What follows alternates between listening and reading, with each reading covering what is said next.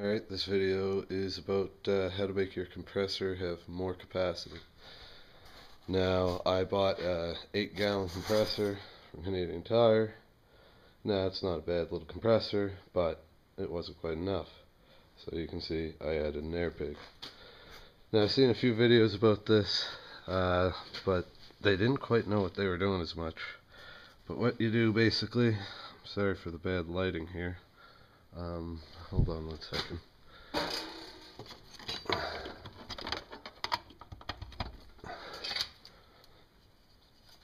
Might help.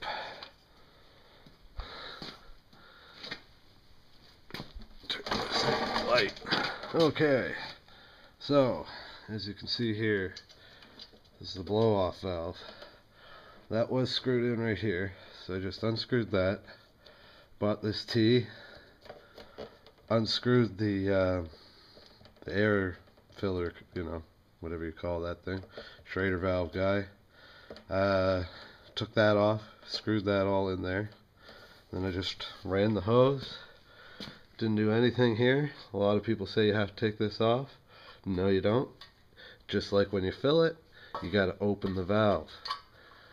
If you don't open the valve, it's a valve, but it's not a one-way valve in here.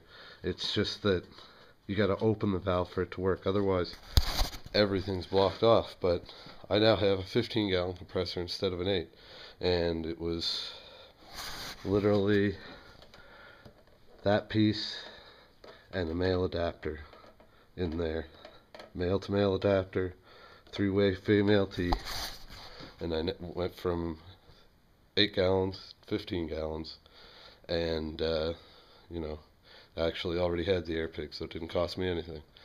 Quick, easy way, you might be able to save yourself a few bucks. Till next time, peace.